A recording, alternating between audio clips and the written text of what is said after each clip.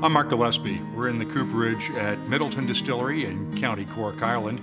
And before you are the 4 bottles that make up the Redbreast single pot still Irish whiskey range. Single pot still is really the definitive Irish whiskey. It's unique to Ireland. It's made in pot stills with a combination of malted and unmalted barley. Now, there are 4 different whiskeys in this range. The one you probably see most often is the Redbreast 12-year-old, and it offers a very smooth, triple distilled and delicate taste.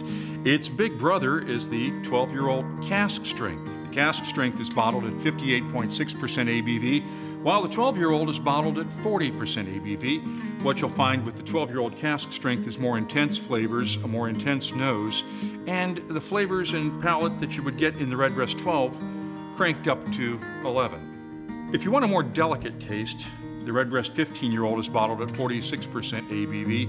It has a nuttier taste, a little bit lighter, a little bit smoother than the 12-year-old. It's also a lot harder to find. And the newest one in the range is the Redbreast 21-year-old. This is one of the oldest single pot still whiskeys released. There are actually whiskeys in here that are up to 25 years old.